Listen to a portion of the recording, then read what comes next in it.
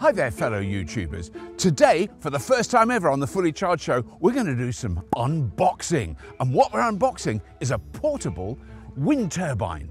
And what we're going to try and find out is, can a wind turbine charge your car?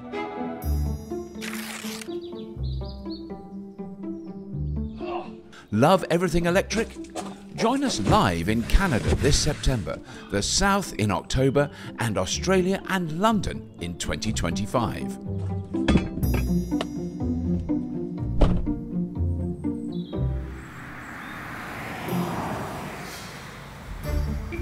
So I'm on my way up a hill to try out the KiteX, which is what's in this box. It's a small portable wind turbine. I think it might be more portable if you had a slightly bigger vehicle than I've got. But nonetheless, I'm really excited to unbox it. I don't quite know how big it is. We're unboxing it at the top of the hill. Now this hill is always windy. I walk on it regularly. 364 days a year, really windy. But not today.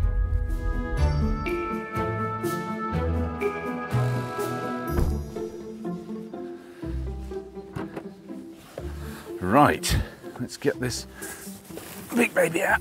Oh my God. Let's put that down there.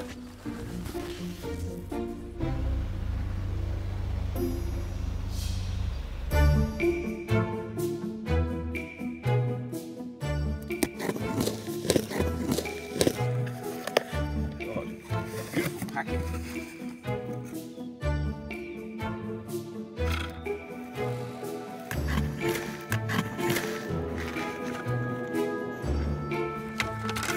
Oh.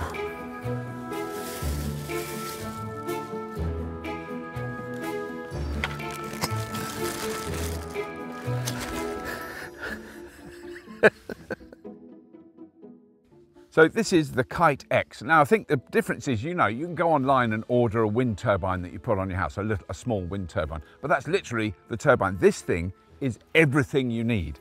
It's all the equipment you need to capture the power from the wind and put it into whatever you need to do with it. So what this is ideally for is, you're going camping somewhere really remote where you've got no power. Interestingly, quite a lot of people in Germany use them to help run their homes, which is not advised by KiteX. It's not meant to be a permanent fixture. So theoretically, it's quite easy to put up.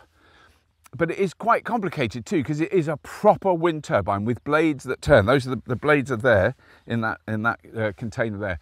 And so it can be adjusted to fit with the wind, and it's quite clever. And it requires quite a lot of manual dexterity, which we are now going to explore my abilities in that area. Look at this beautiful fertile soil here. Oh, that's enough. Oh yes! Good morning, Vicar. Yeah, that's not going to come out. Hope he's not spraying toxic chemicals. Oh, it's going in. Carabiners. Locked and loaded.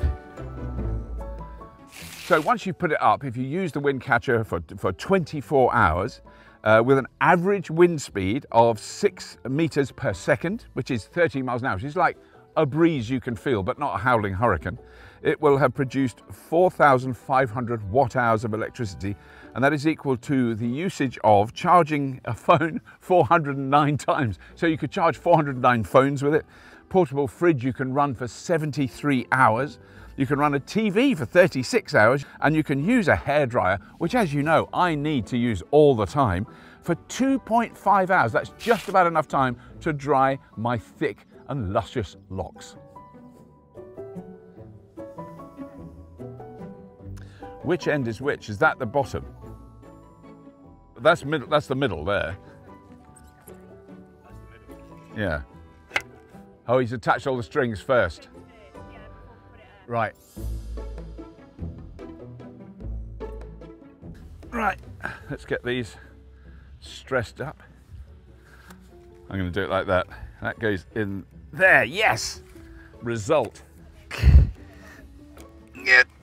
Yes. Oh my God! It looks like a kite.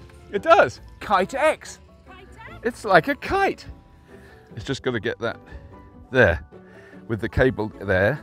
That's beautiful. I've got to tighten up all the guidelines, I think, haven't we? Yeah, so just to make sure it's working. So this is the tower, and it's not fully stressed up yet, but it's very, very solid. It's amazing because it's so light. This weighs nothing at all, really, really light, and these things are structured beautifully. So what we've got to do now is lower it and put the actual nacelle or the generator on the top and the blades. Oh no, we're going to have to loosen these. Yeah.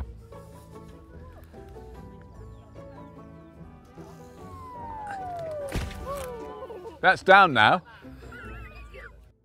So at this stage of the assembly, the instructions advise you to get an assistant, to someone to help, because well, obviously what we really need is someone really tall, which thankfully we've got on the fully charged team. So, well, oh, hi Imogen. Hello. I brought a glamorous assistant as well. There's a glamorous assistant, thank you. So we're putting this wind turbine together. Look, I mean, this is really cool bit of engineering. Yeah, look at that. I know. Although, I mean, how heavy is it? I'm quite curious to know. Well, it's not hugely, I mean, the rest of it is really light. That's got a bit more weight to Oh, it. okay, yeah, all right. That's the chunky bit. You would have a bit of a challenge on your own. Yeah, well, I could do it. But can you help? I don't know if Jack could, so it's good that, you know, we're Yes, here. exactly, yeah. So this goes on. There's a way. I saw it earlier on. I had it completely worked out. Where's the thing? Oh, there. Okay. So that goes on. That has to be threaded through. That's the wire. There, look.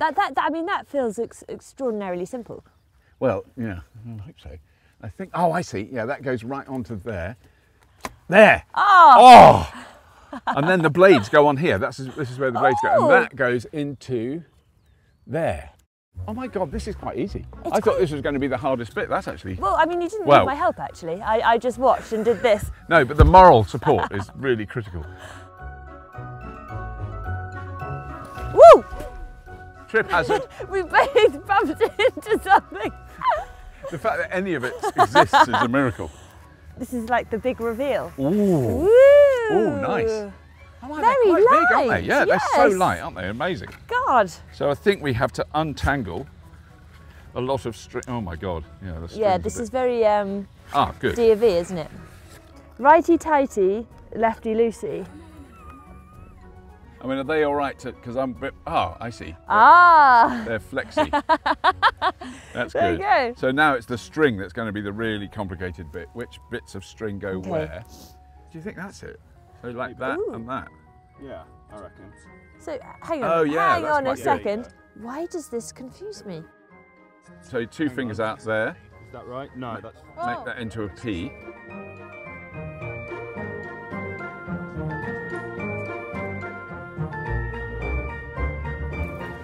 So obviously this will be controlled by software, I think you said, Yeah. but look at that! Twist the blade. That is evidence that we've done We've done it right. it right! Ah! Yes! Okay, ready?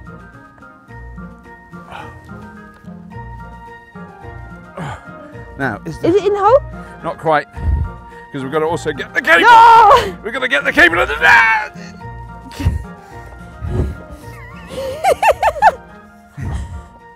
Are you all right? Just Yep. for a moment. While I hook this on. I reckon we might need a second round of Yeah, oh, it needs a lot more yeah. adjusting, wouldn't it?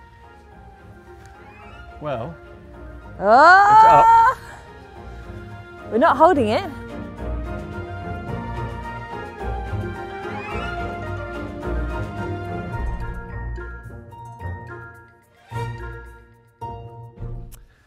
so we've hit a bit of a deadlock, and it's kind of our fault.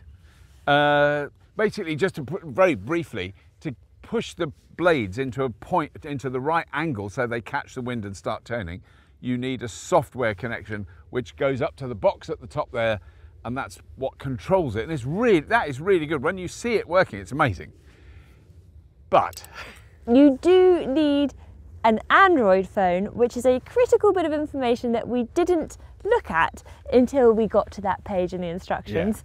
Our crew all have iPhones. You rang a neighbour. but we're filming a windmill up here, and we've just discovered now that there's 5 of us here. We all have iPhones, and it only works with Android, so we're really screwed. Who thinks that?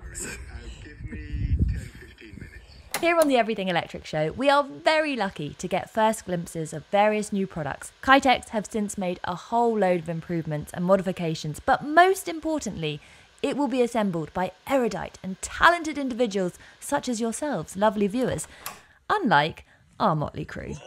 So, pausing for now, Yeah, to be continued. exactly. We will get this baby working.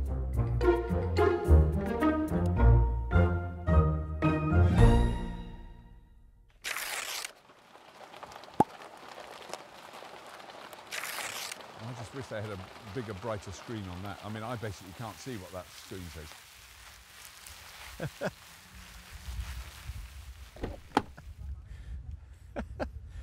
Oh my Lord. So, what's happened is, Kate, I started putting the thing, it's quite hard to put up on your own. Katie came, she helped. We've sorted out, so we've got it up, it's running, it's all wired up the right way. We've got the software working, it is actually generating power that's actually going into the battery pack. So that is a massive step forward. So we're now going to test out and see if it works. Please.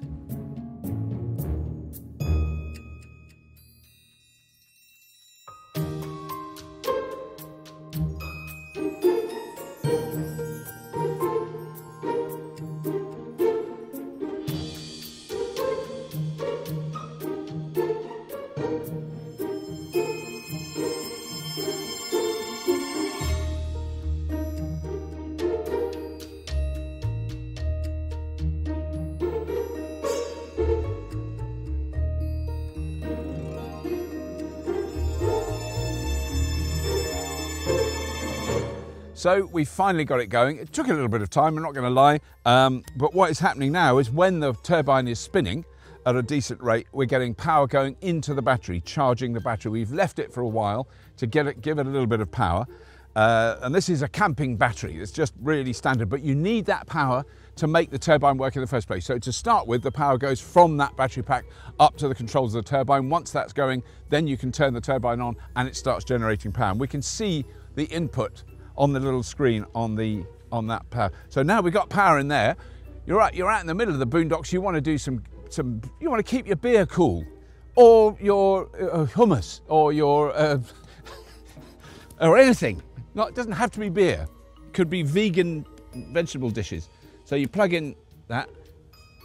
I love that. So that's come on. You can plug your phone in. They keep that charged up. That's charging, 29%. Or if you are a keen carpenter or a quality woodworker, you can plug in your power tools. Because when you're camping with this stuff, you don't need to have a fire. You don't need to burn anything. I'm not talking about sawing up wood to burn stuff. I'm talking about making things out of wood, beautiful things. So you plug your power tool in, and then you get your bit of wood. You might want to saw something up. So, but not the phone. And then you just use your power tool.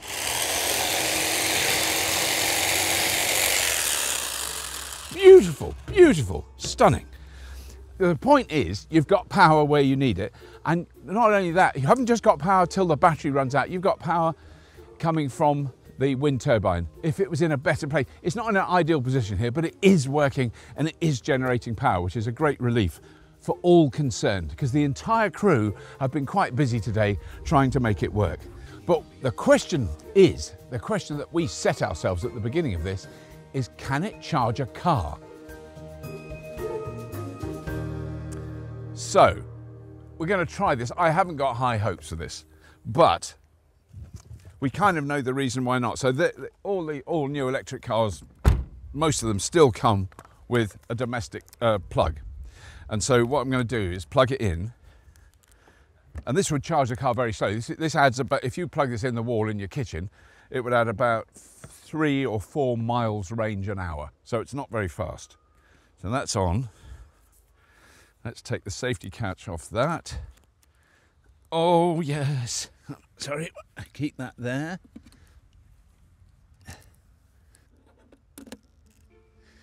Ooh,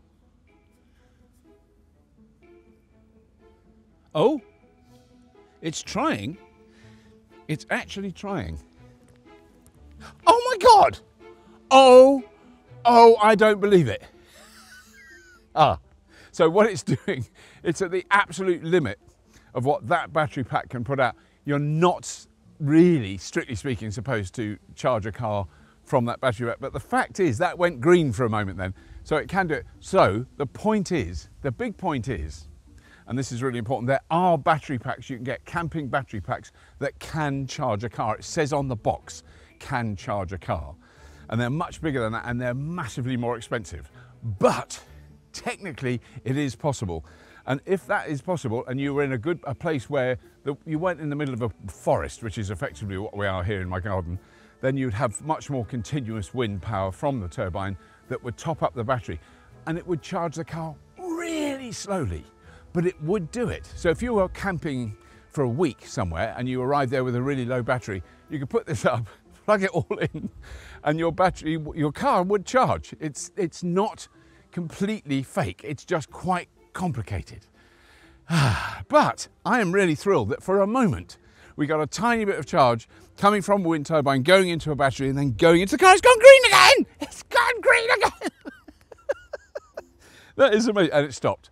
So it's literally, this would be adding a mile every 4 hours or something like that. So you cannot go, we're camping for one night and then we're going to drive another 500 miles. No, you're not.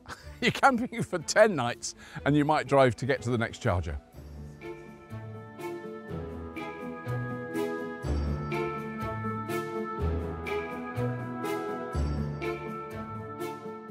Putting this turbine together and making it work has been a bit of an adventure, or you could call it a challenge. But what they've done since is they've developed an app that works on the iPhone that once, with a little bit of faffing and a little bit of extra trouble, we managed to get everything to work. And when it worked, it was so delicious. When we first got some juice coming out of the wind turbine, going into the battery pack was amazing. And what they're hoping to do with what they've learned, what they call it in engineering is the learnings. They've got a lot of learnings about how to make this better, and they're developing other forms of smaller, lightweight wind energy, which is really exciting. So we'll definitely keep in touch with them. That's all. Please do subscribe. Please tell your friends about the Fully Charged Show. Please tell them that we do bonkers experiments like this that we really shouldn't do, but we did anyway. And as always, if you have been, thank you for watching.